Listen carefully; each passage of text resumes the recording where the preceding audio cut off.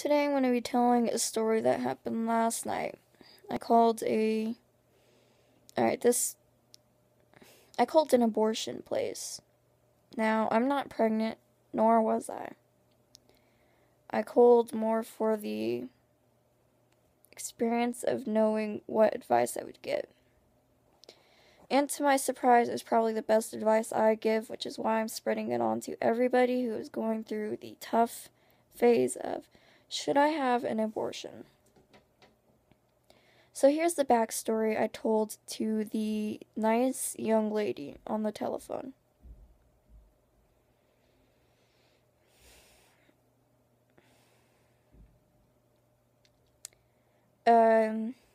Basically what happened was,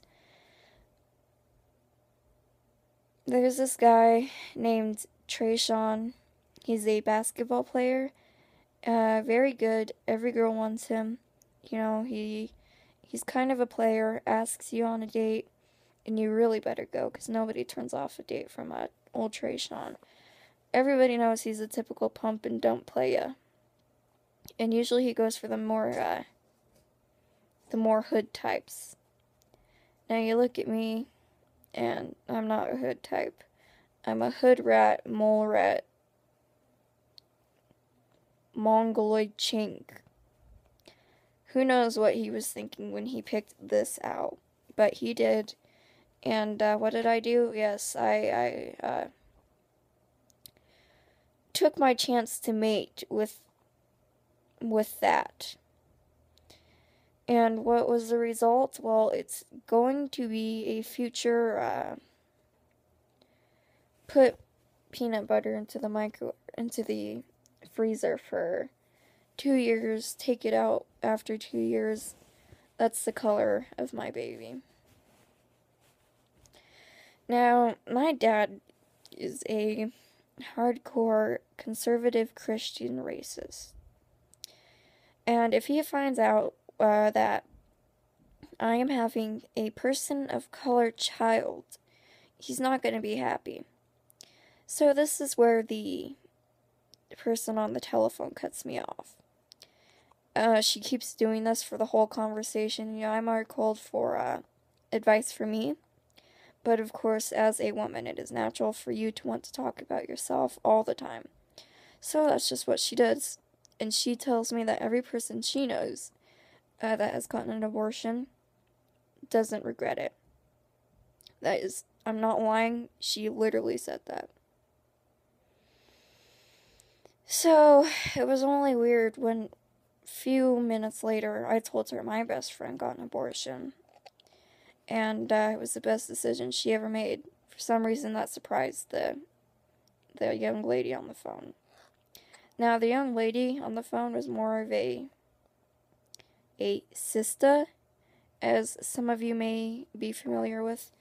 A sister, it's kind of what she sounded like. She told me my hormones are supposed to be going, quote, crazy, unquote.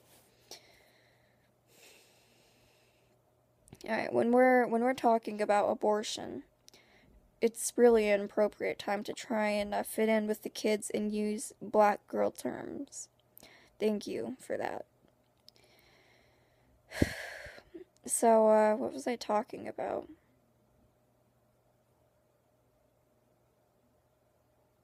Anyways, yeah. So we go into talking about adoption, how adoption's an option. That rhymed. And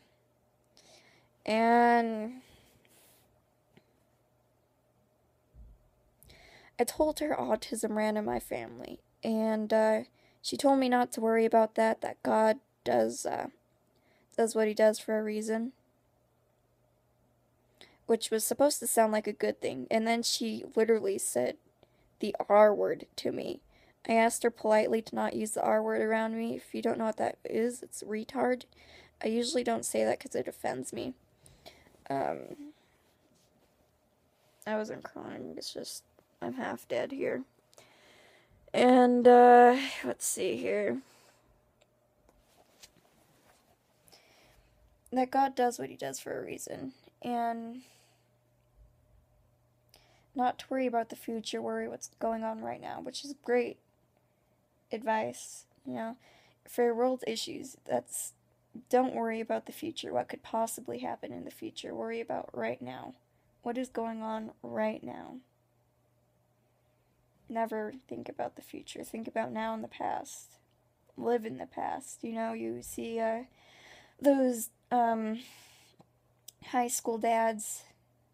Not that. Alright. Your dad was probably born in 1964, 1957, somewhere around there. And he was great in high school, you know, he got all the chicks, and everything was great. But now that he is a 56-year-old citizen bordering, only can talk about and think about, and all his stories happen to reflect around his senior year. What's that have to relate with the story? I completely forgot. And I keep forgetting what I'm talking about, unfortunately. So, don't worry what's going on in the future, worry about. Yeah. So that was really it, man. Then afterwards, she gave me probably an approximate, not lying about this, 10-minute prayer. Which was horrible.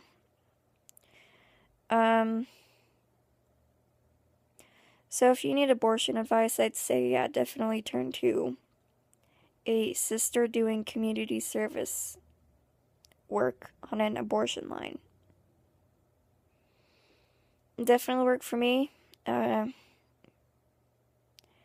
love my brown monkey child. He's such a monkey, and I don't mean that in a racist way. He's a little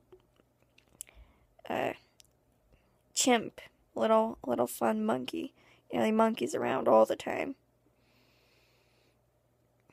You go from a monkey evolving into a chimp, so we'll call it monkeying out for now. Disclaimer, I'm not really pregnant. I've never met a Trayshawn in my life. I've never came into contact with a person of color, and hopefully I won't. So share your abortion stories. Tell me if you've had an abortion. And yeah.